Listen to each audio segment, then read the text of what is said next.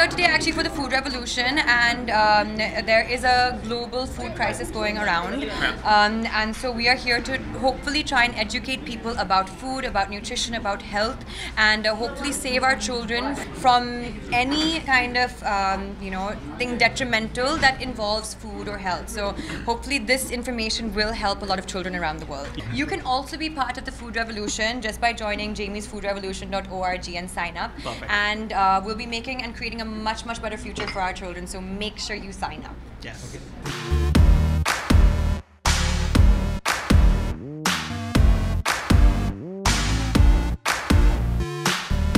The good part is, as we just did a live cooking for the Food Revolution Day, there were 9 more countries around the world which did the same, right from America to Australia to UK to Kenya.